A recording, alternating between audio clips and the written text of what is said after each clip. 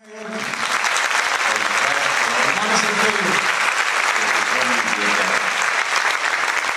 να σε ευχαριστήσω πάρα πολύ για αυτό που κάνεις για μένα.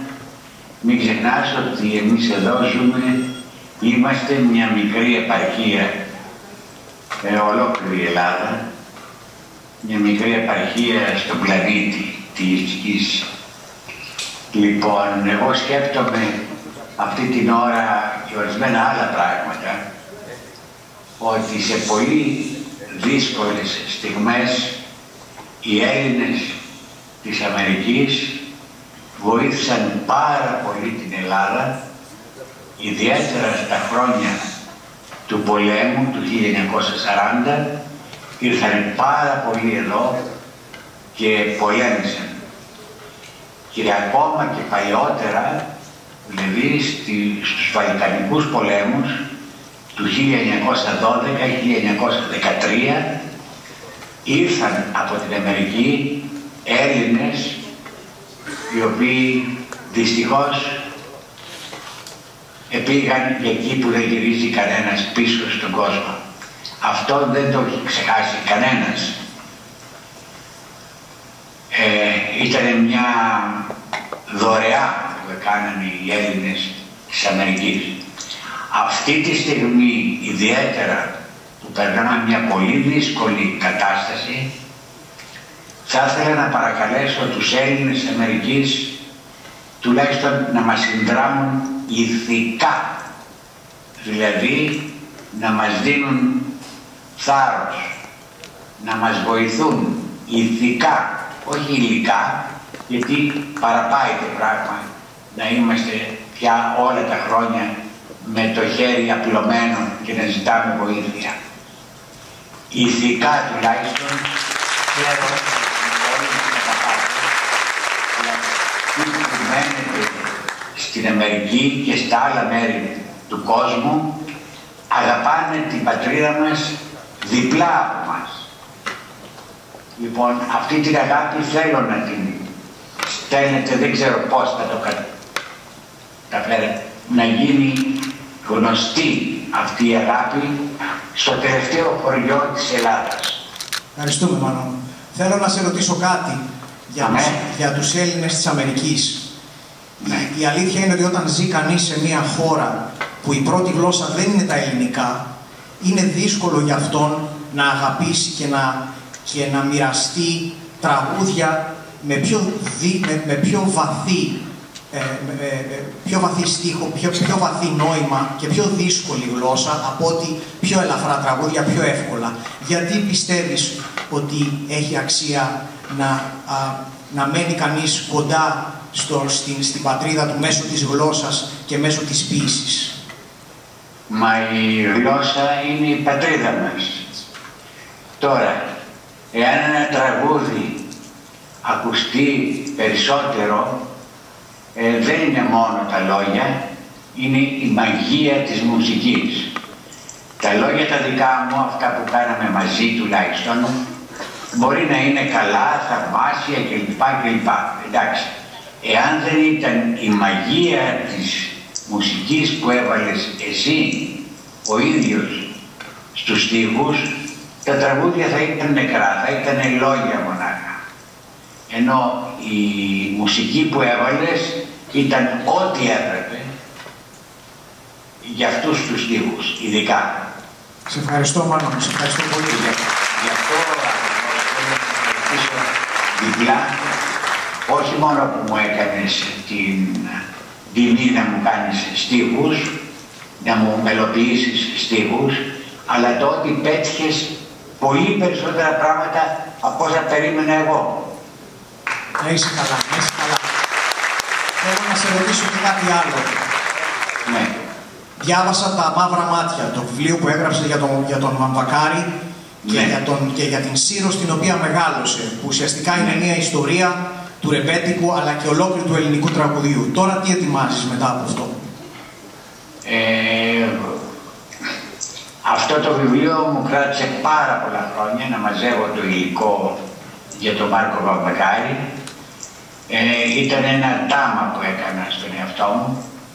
Δεν τον γνώρισα, δεν πρόλαβα να τον γνωρίσω, αλλά μάζευα το υλικό όλα αυτά τα χρόνια και βγήκε το βιβλίο. Είναι κατά κάποιο τρόπο η περιραίουσα ατμόσφαιρα της σύρας της περίοδου 1905-1920. Αυτή τη στιγμή βάζω μια τάξη στα χαρτιά μου, ετοιμάζω, έχω κάτι ορισμένα πράγματα που θέλω να τα αξιοποιήσω.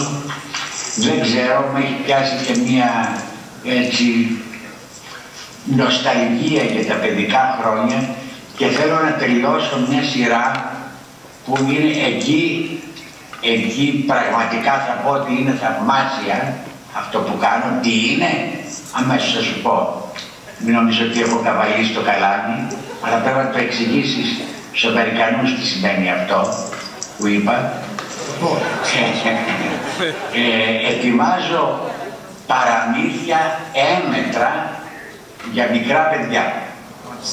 Ωραία. Ανυπομονούμε να τα διαβάσουμε λοιπόν. Και είμαστε έτοιμοι να παίξουμε τα τραγούδια της δουλειάς μας. Ξέρω ότι θα μείνεις κοντά μας και θα τα ακούσεις. Σε ευχαριστώ πολύ που κάθισες μέχρι τέτοια ώρα ξημερώματα Ελλάδας για να είσαι κοντά μας. Σε ευχαριστώ εγώ ίδιος προσωπικά για τη μεγάλη τιμή που μου έκανες και τη χαρά. Σ' αγαπώ πολύ, σ' αγαπάμε όλοι και είμαστε έτοιμοι να σε τραγουδήσουμε. Ευχαριστώ να καλώσεις.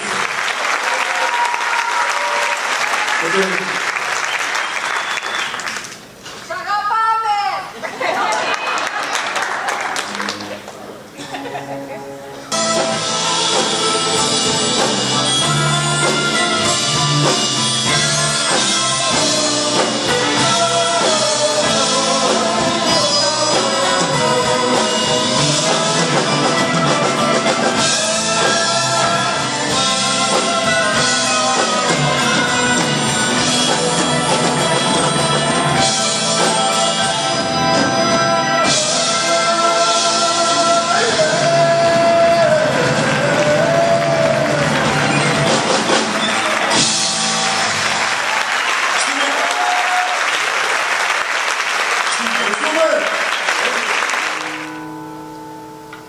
Φώτα να βγω, φώτα σβήνω, μα δεν μου χτυπάει κανείς.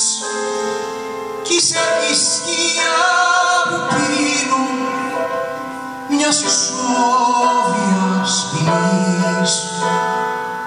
Φώτα να βγω, μα δεν βλέπω της αγάπης στη γωνιά. Δεν θα τιμωρούσες έτσι ούτε κλέφτη ούτε φωνιά.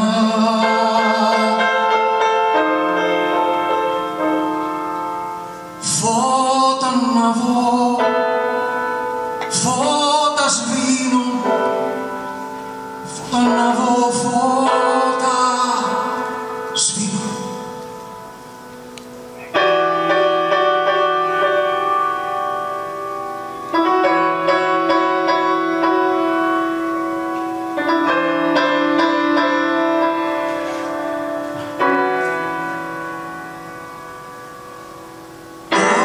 Άστρα είχα ανάψει, μάτια μου να ζεσταθείς, τη ζωή μου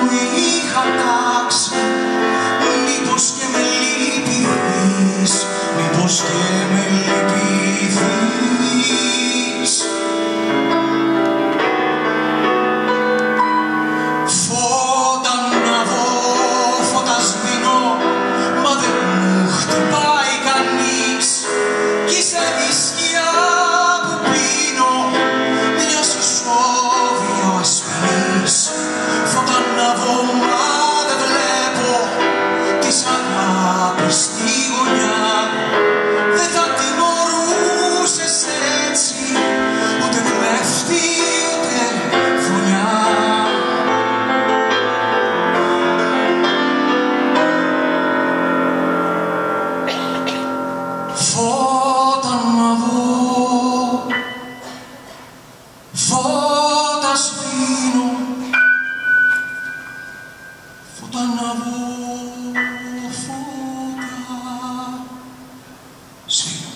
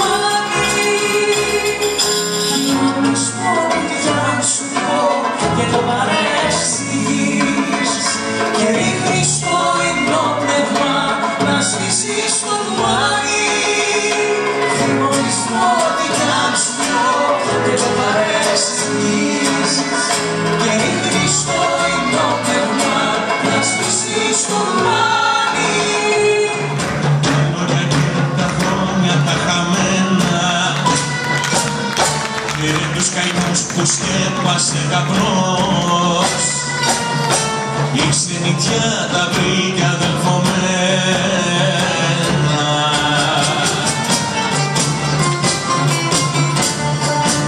Και σου μιλώσαμε και σε βαγόνια και σε χαμένους κήπους του Θεού.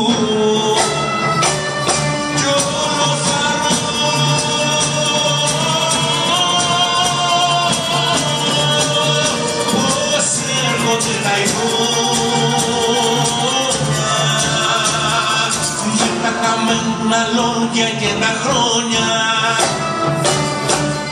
δεν ήτανε ρολόι σταματημένο, σε ρημαγμένο κι άδειο σπιτικό. Οι δρόμοι που με πήραν και προσμένω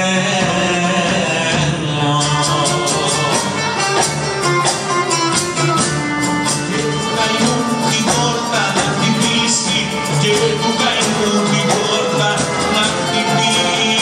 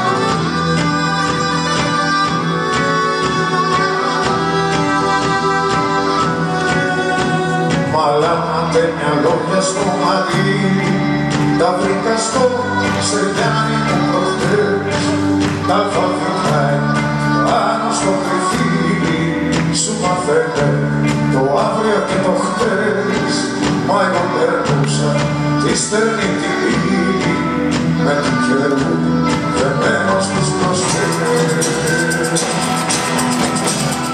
Και στα νυχτά του κόσμου τα καμινιόνια θα ξεφορτώνουν στην Κεσαριανή. Πώς έγινε σε τούτο τον αιώνα και γύρισε καπάκι η ζωή. Πώς το φέραν η μοίρα και τα χρόνια να μην ακούσει εσένα ποιητή. Του κόσμου ποιος το ειρηνικό κουβάρι, ποιος είναι τα μετάλλια στα πουθά, ποιος θέλει την αγάπη και την χάρη και στις σπιτιές που άφησε μυαλά. Μαλά ματένια λόγια στο πορτάρι, ποιος βρίσκει για την άλλη τη γενιά. Μπερδεύσαν στα στενά και στους κανόνες και ξημερώνοντας Παρασκευή τόξονες φάλαγγες και λεγεώνες με πήραν και με βάλαν σε κλουβί και στα υπόγεια ζάρια τους αιώνες παιχνίδι παίζουν οι άγιοι αμυγοί. Συντούσαν τα μεγάλα τα κυνήγια κι όπως δεν ήμουν μάγκας και ταΐς πέτωσαν τα δεινά σου δικαστήρια κάπου στο λάδι μέσα θα με βρεις να με δικάσεις πάλι με μαρτύρια και σαν κακούργο να με βιτωρείς.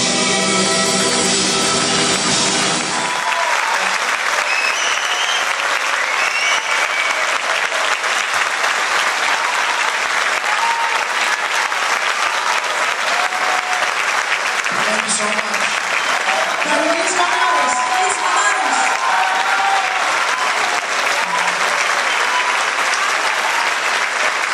Αντωνή Καρακώστα, Ρίτα Δολοπούλου, Κώστας Μακεδόνας, Βασίλης Παπακοσταντίνου. Τι τιμή για μένα. What an honor for me. And the musicians, αγαπητός Μακανάρης, ο Μπουζούκι, Χάντι Ελδέμπεκ, ο Κούκ, Mr. Gary Schreiner on harmonica and accordion, the great Shane Shanahan on drums and percussion.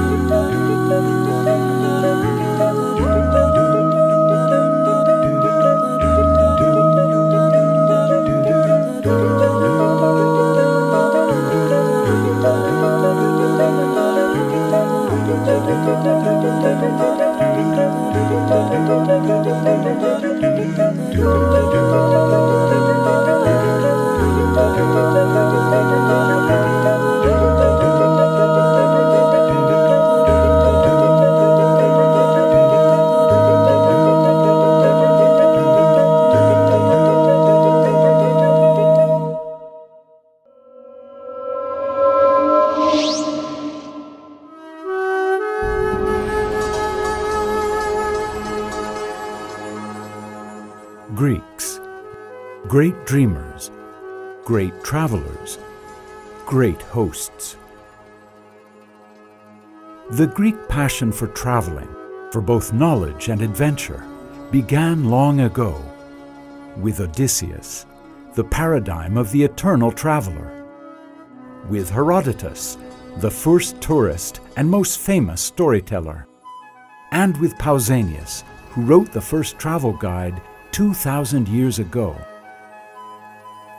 Tourism, an idea created by the Greeks.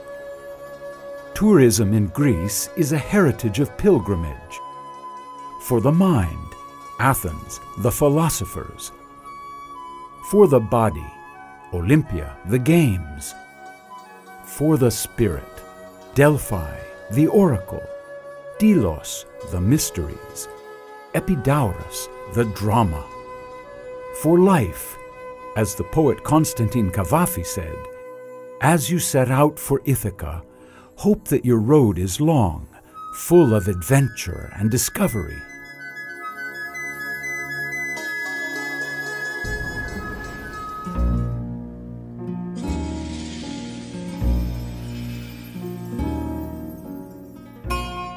In 1914, a visionary Greek statesman, Eleftherios Venizelos, founded the first national service for the organization of Greek tourism. From that point forward, the number of visitors, travelers, and pilgrims to Greece's ancient monuments and therapeutic hot springs began to increase. Greece's fame as a tourist destination now spread around the world. The 10,000 tourists of 1914 became 17.5 million in 2014. Tourism indeed left an indelible impression on the early history of modern Greece. But the miraculous place and the timeless values remain the same.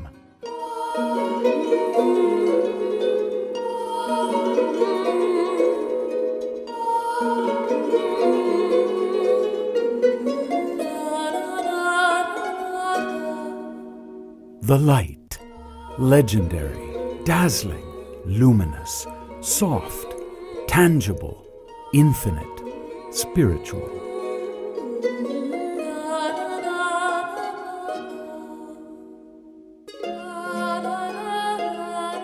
The land and light transform us as we journey. The land, each place so unique, so different, so special, and so close. Places that express a mysterious divinity. The mountain, heavy with snow. The sun, sparkling on the distant sea. Undulating sea of olive trees. Sugar cube villages tumble down mountains to the sea. Beaches of breathless beauty. The Aegean Islands, archipelago of dreams, stepping stones of summer. Temples, castles, and churches, not dead shrines to the past, but reminders of how Greeks have responded and still respond to this unique and miraculous land. And the values too, the land's most precious inheritance. Beauty, measure, proportion, and human scale show a balance between man and nature and make visible the dimensions of the heart. Hospitality, Greece's oldest art form. Long ago, Zeus showed his love of strangers by walking among men disguised as a common traveler. Since then, hospitality has been an important part of who Greeks are. Music, dance, food, and friendship, never far away. These things are always shared. Festivals and feasts and random outbursts of celebration. Human, intimate, comfortable, and friendly. And the concept of luxury is redefined. An aristocratic grace, ease, and simplicity. Art and ideas and philosophy and songs and love fit the tempo of Greek life and arise spontaneously from this special land. The traveler to Greece discovers these qualities at every turn in a rare combination of heart and mind, simplicity, warmth, and authenticity.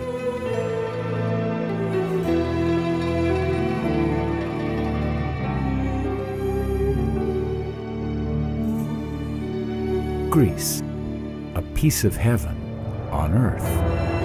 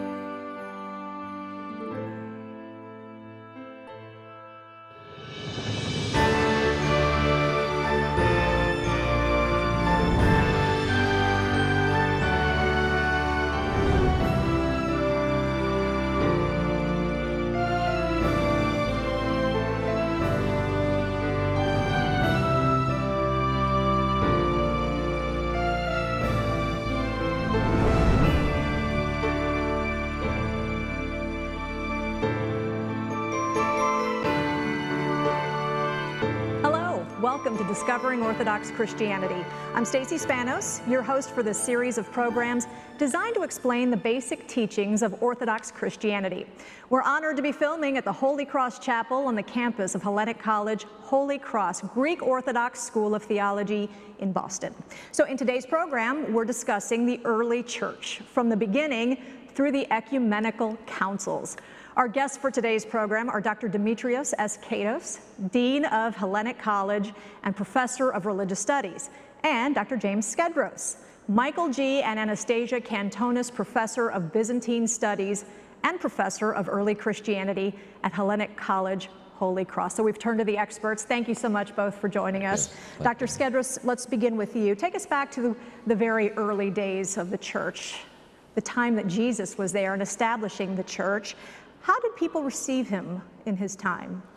It's a fascinating period because not only is Judaism thriving in Jerusalem and in the surrounding areas, but it's expanded around the Mediterranean within a larger Roman world. Jesus himself didn't travel much outside of Palestine, probably never left Palestine. Most of his ministry was in Galilee, and then he ends up down in Jerusalem towards the end of his ministry. He's steeped in the Jewish tradition. He's steeped in the traditions of his forefathers and foremothers, but he had something different to say. And his message, as recorded in the Gospel of Mark, repent, for the kingdom of heaven is at hand. That's how the Gospel of Mark starts out. And Jesus has a message of establishing this kingdom of God on earth. What did that mean? And he has followers. And then all of a sudden, he dies, but he resurrects. And now what do his followers do with this? So it's not just that he had followers early on. The question now becomes for his followers, what happened to our leader? And who was this person? And one could say that Christianity, and I know that we may have a chance to talk about this in a minute, that Christianity is really a response to who Jesus is. And the Orthodox Church has a particular, not just view, but a particular complete expression of that. And our history is filled with trying to respond to that question. I know that we'll get into that discussion most likely. We certainly will. So some people call the Orthodox Church the ancient church. Is that phrase, is that word desirable? Is it used correctly to describe the Orthodox Church? It's certainly accurate. It is a church that has a direct line of continuity to the earliest ministry of Jesus Christ. So we know that the churches, for example, in Jerusalem, in Antioch, the churches in Corinth, in Thessaloniki, they have a connection that goes back to the very earliest disciples of Jesus, to the brother of Jesus, James, the brother of the Lord, to Peter, the chief among the apostles, St. Paul, the greatest of missionaries of the church. And the churches that were established in those regions continued uninterrupted to the present day. So yes, it is the ancient church. But being the ancient church doesn't mean that it remains static. It's a dynamic living entity. And I'm the same person that emerged from my mother's womb, but I look very different today than I did 40 years ago. So the church is very much, the same reality. The church is an organism that is growing, it's dynamic, and in time and in history it changes. I like the way you put that. Dr. Skedros, let me ask you, because this goes hand in hand with this next question. Is the Orthodox Church the same as the one in the Bible? Yes and no. It's a complicated question, obviously, but certainly theologically and even organically, as Dr. Katos used this example of birth and now who he is today. It's a great example in the sense that the church has an origin, but it doesn't stop with that origin. It continues. It's an organic institution. It's a divine and human institution, and in that sense, as a human institution, it can change, but not change its essence. So absolutely, Christ establishes a church. He is crucified. He resurrects. He ascends. The apostles meet 50 days after his resurrection at the day of Pentecost, right? And so they receive the Holy Spirit, the gift of the Holy Spirit. And some people say that the Orthodox Church begins on Pentecost. I often like to tell my students here at the seminary and the college that the Orthodox Church, you could say, in some sense, begins, but it begins a new chapter on Pentecost. It never divorces itself from the time and life of Jesus, and even before Jesus. It can't divorce itself from its Jewish roots and its historical roots in Judaism. And so in that sense, Pentecost is a moment. The compilation of the New Testament texts is a moment in the life of the church. And so without a doubt, the Orthodox Church is a church of the New Testament. Does it look exactly the same? Absolutely not. Does it have the same message? Yes. It may be articulated a bit differently. So how's Christianity at the time, how was it influenced by its proximity to the Roman Empire at that time? Well, I think the most important thing to recognize is that as the Christians move out from their original context within Palestine into the spheres that are very deeply Hellenized by Greek and Roman culture, this is all part of the greater Roman Empire in the Mediterranean world, they need to find ways to accommodate themselves to the local culture. They need to find ways in which they will adapt to the local culture, and they need to find ways in which they will limit and synthesize what they find in the culture. So we find Christianity that moves north and west into the Mediterranean world looks very different than Christianity that moves east or south, further into Asia or down into Africa.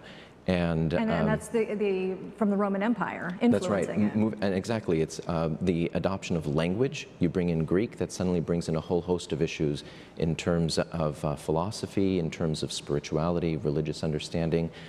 You have Roman laws that influences the ways in which the church is being organized. There is the issue of art that is over time, over several centuries, is adapted to Christian purposes.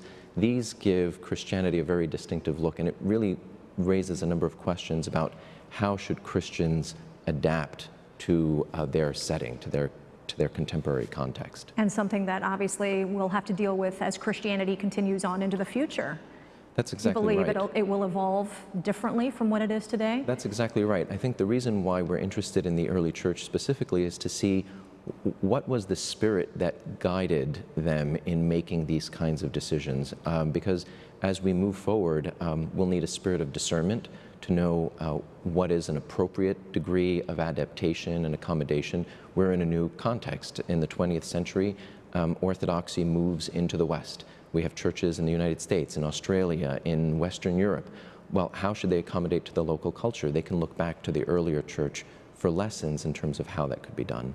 Let's talk about the, I'm sorry, you wanted to say something. So it's one of the challenges that Christians face and historians of Christianity face is that Christianity is a historical religion. Christ came, the incarnation occurred at a particular historical moment, and it happened to be the time when the Roman Empire is established in the Mediterranean world. And there was a famous church historian in the 4th century, Eusebius, who made a theological argument, and he said, God chose the perfect time for Christianity to be established, for Christ to come, because the Roman Empire had this great sort of peace, and we had one emperor, and so there must be one God, and Christ comes, and the Roman Empire was at peace so that Paul could go ahead and move throughout the Mediterranean world to establish Christian churches. That's great, but it historicizes the message of Christ sometimes, and sometimes we as Orthodox tend to pick historical moments, focus on those, and say, oh, that's who we are, and as Dimitri greatly said, that Christianity expands even beyond the borders of the Roman Empire into areas in Africa, into areas in Asia that were outside of the Roman Empire, and even into areas north of the line of the Roman Empire in Great Britain. Dr. Katos, let me ask you this question. Let's talk about the ecumenical councils, and that's a term that may be foreign to some Orthodox Christians, those who are not really knowledgeable about their faith. What is an ecumenical council? What does ecumenical mean? If you don't mind, I'd rather back up with the question of what is a council, and then we can look at what is an ecumenical council. So the church from as early as the very first apostles, we see in Acts 15, recognized that when a challenge would arise to the question of how one is saved, they would meet together and the Holy Spirit would guide them. When 2 or 3 are gathered in my name, Jesus says, there I am with them. So the disciples came together, the first disciples, the apostles, they came together and they said, it seemed good to us and to the Holy Spirit to respond to the questions in this particular way. So it became a practice in the church's life for the bishops, the leaders, the supervisors of their churches, respective churches, to come together to address questions that concern salvation and the pressing question of who is Jesus Christ. So there are many, many councils that are convened over the course of the church's life. Now, in the year 325, we have the Emperor Constantine convene a council at the expense of the Roman Empire, which raises church-state questions. At the expense of the Roman Empire, he convenes a gathering of bishops from throughout the known world, throughout the empire, throughout the ecumeni. So that's where the term ecumenical comes from. So there are bishops from as far west as the Straits of Gibraltar to as far east as Mesopotamia that come together in the city of Nicaea in the year 325 to debate the very pressing question of, is the Son of God fully, truly God? So it was called ecumenical because it was an ecumenical gathering. Over time, we recognize that a council that is truly ecumenical is not ecumenical simply because it has representation from all parts of the world, but because the theology promulgated at the council is truly ecumenical, is truly universal, and a fundamental tenet of faith for salvation. You know, those of us who are not extremely knowledgeable about that part of history hear emperors and you think of all the movies that you've seen where it was all about plundering and war. Why did Constantine call that council? What was he after? I think I'll defer to you on this one. It seems the question of whether or not Constantine had a real conversion to Christianity is very difficult to answer. We don't know what was in his heart. We know he was baptized on his deathbed, but he calls his council while he's still a pagan. He's not. He's still a pagan. He's not baptized. So the question is why, and it's a great question, right? And it seems that Constantine had a conversion experience around 312 AD before he sacked the city of Rome. Not sacked it, but took over the city of Rome. And at that point, that conversion sometimes can be interpreted, Christians interpreted it, and he later interprets it himself as a vision from God, from the Christian God. And it seems from that time on, even perhaps a little bit earlier, he was sympathetic towards Christians. So some people have looked at Constantine and said he calls the council in 325 as a political move to keep the Christians who are now battling over this question about whether Jesus is fully divine or just sort of semi-divine, what kind of a God is he? And he calls it to kind of unite the Christians. Others argue that, yeah, that's probably why he called it, but in addition, he was probably, although not a baptized Christian, had a close affinity. Almost in some sense, I like to answer that question in terms of Constantine had a call and not so much a conversion. Seems like he had a call to Christianity, to serve Christianity, even though he hasn't been baptized yet, but he hasn't really quite converted. And what was the population mix back then, if you can speak to that? How many were Christians at the time? How many were pagan? I'm assuming there were other religions mixed in as well. Well, numbers from antiquity are notoriously difficult to really determine, and anything you read in contemporary scholarship is really based on guesses and estimates. But the Christians were a minority population, but they were an increasingly visible minority population. And if I can add to some of the comments of Jim, the conversion of experience of Constantine led him to extend patronage to the church in very significant ways.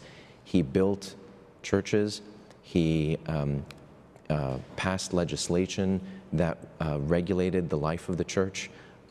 He also involved himself in these theological questions, probably not in a very intimate way. I don't think that he fully understood what the concerns were, but he recognized that the Christian church was being torn apart by the very pressing question. I think this is really what we want to focus on, that the very pressing question of who is Jesus Christ? If he is the Son of God, is he truly, fully God? Or is he like God? Is he a God? Is he something of a God? And the church proclaimed that Jesus Christ is fully God. Everything that we understand by the term God is to be applied to the person of Jesus Christ and more. He is what the Father is in his very being, in his very essence. But then the question continues, because Jesus Christ came and lived among us. And so he's not just God, he's also fully human. So subsequent councils dealt with that reality. What does it mean to be fully human, to be fully divine, to be God and man living among us? And that was determined at the Council of Nicaea, isn't that correct? That he was fully human and fully divine?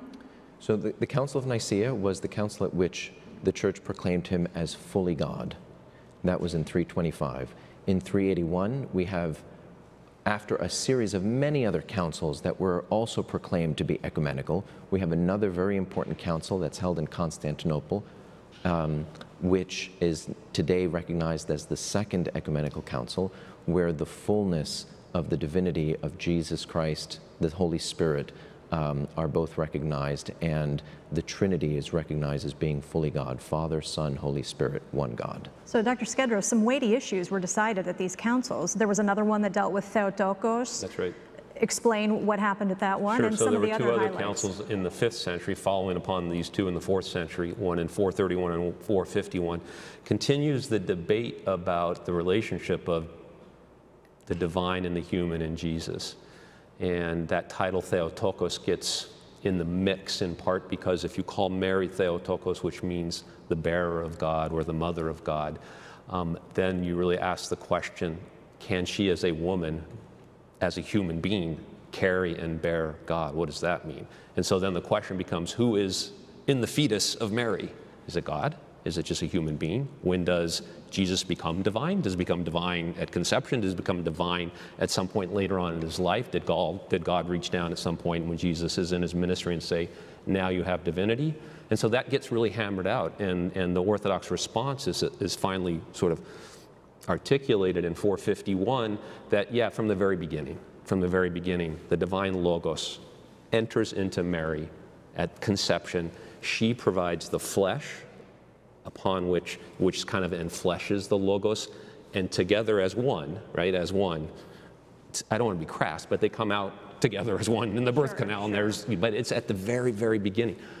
Most Christians believe that, and even today will accept that, but how it got articulated in the language, there were fights. So it didn't stop. We had to have two more councils in the 5th, in the 6th and 7th centuries to hammer out the language over what is that relationship between the human and divine in Jesus. Dr. Katos, go ahead, please. I just want to step in here for a second, because I think this issue of ecumenical council is very important. So Jim mentioned the 451 council.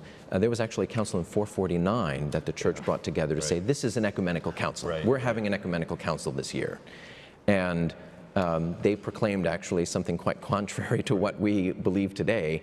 And it was over the course of the next 2 years that council had come to be known. It was first described as such by the Pope of Rome. That was not an ecumenical council, that was a council of robbers. So we have a council in 449 that's proclaimed to be the 3rd ecumenical council. And yet we have, the 4th ecumenical council. And then you have in 451 another council. This one's the real ecumenical council, the 4th ecumenical council. And there's been a number of ecumenical councils over time. The Orthodox Church recognizes 7 of them. That's right. But the Roman Catholic Church recognizes how many? 22, I believe, 21 or 22. So at what point do these lose their meaning? Do we need more ecumenical councils, one that unites all of Christianity, or can the Orthodox have their own and the Roman Catholic have their own? Well, the purpose of an ecumenical council, or the reason why a council is proclaimed as ecumenical, rather, that's the better question, is to say that at that council, something was proclaimed which is absolutely essential to our salvation. So there's a tremendous amount of wisdom in the church saying these 7 councils are ecumenical. Other councils are important, they might be critical to answering certain issues that arise at a particular time, but at no time has the church come together afterwards to say these are truly universally applicable truths to subsequent councils. So I think we would want to be very careful of proclaiming too many councils as ecumenical before somebody else steps up and says that's a council of robbers, or at least a council of people who don't know what they're saying.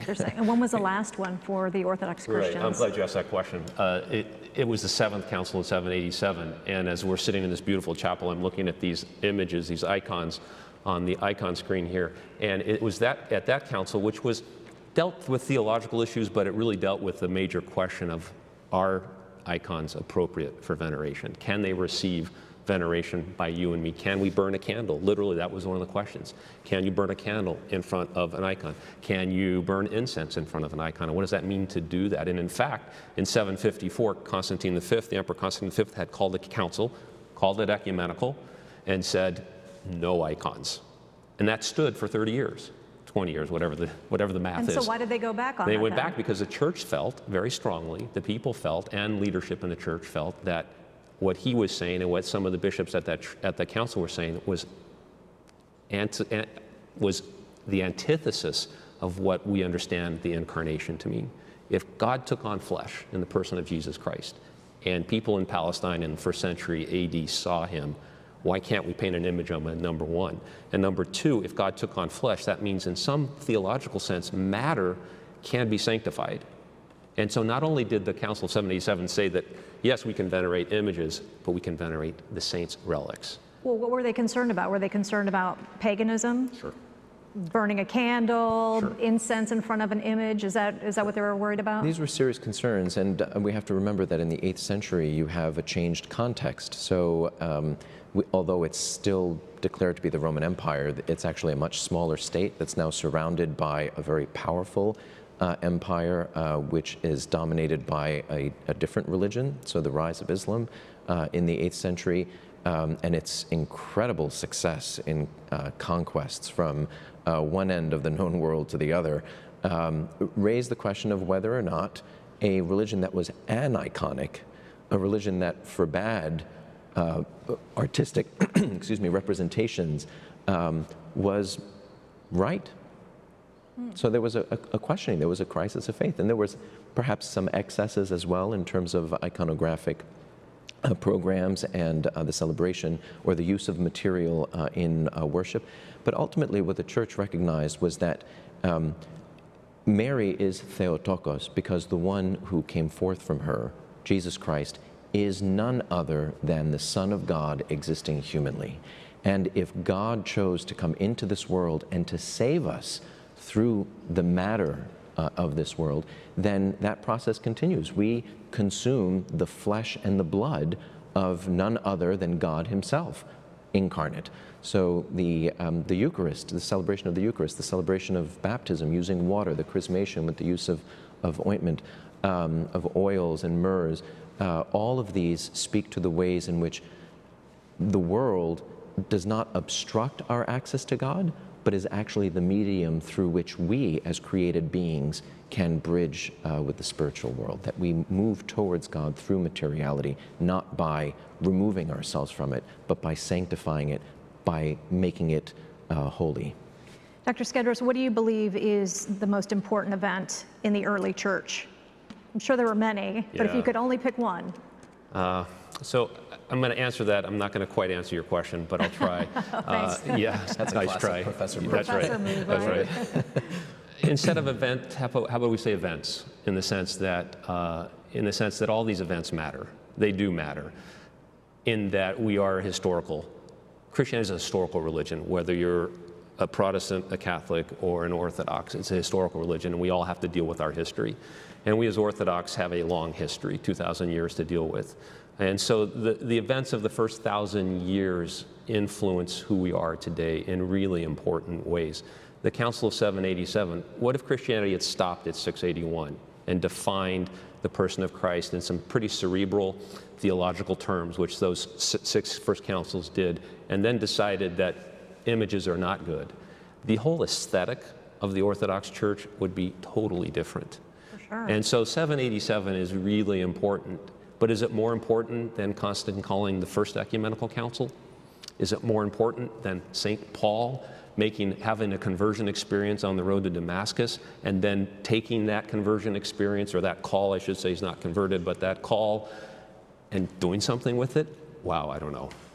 Yeah. How about you? I'd like to follow up with that too. I'm going to support the comments that he made in terms of, this is a period in which we can learn a lot about how a church can or should function. I mean, from the very earliest disciples through the end of the first millennium, we have a church that struggles with a number of different questions, a changing historical context, and the responses of the church are different in each time, which then requires that we look at our own contemporary circumstances and say that, well, we need to be just as kind of adaptable and sophisticated in our discernment of how we can continue as a church today. And we need to recognize that the church adapts, places limits, says certain things are not acceptable, but then also creates something new. And we see that happening, I think, several times. There are several of these cycles within the first millennium alone. I know we're talking about the early church, but how do we decide some of these pressing issues today if we don't have ecumenical councils? Well, I would say, if you want me to take the lead on that one, councils could be convened, and then it is for the church to determine whether or not those councils were truly ecumenical.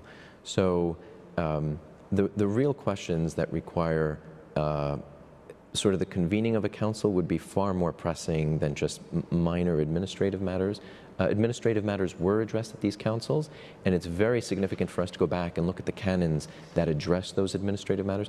But it's really the theological questions that are the most pressing. And their acceptance is always by posterity, and it's by the whole church. So it's later on. How many years later? Could be anywhere from half a generation to 2 generations. It could be anywhere from 2 years right. to generations. I mean, there were, as I said earlier, there were many, many councils convened between 325 and 381, each of which was intended to be an ecumenical council. And in fact, some of them had a better claim to being ecumenical insofar as they had real, widespread geographic representation. The Council at Constantinople, which we call ecumenical today, in 381, had only 100 or so bishops, 150 bishops, most of them from Constantinople, and a large minority from Egypt, the Church of Egypt. That was it. How did they decide what was ecumenical for the entire church? It was because of what they proclaimed was recognized subsequently as ecumenical. And Dr. Skedros, let me end with this last question. Do you believe that the Orthodox Church is overly focused on its history, on the past, since it's such a rich past? Are we doing enough to be concerned, looking ahead towards the future? As I said earlier, the past is really important, but the present is, in some sense, even more important. Because you and I, Dimitri, all of us today as Orthodox Christians, as Christians in the world, we're called to live a life in Christ. And yeah, we build on what has gone on in the past. We are part of an organic church. We are part of a tradition that keeps us rooted. But what do you and I do with the kingdom of heaven that is at hand? Right. What do we do with it as a church, but also individually? And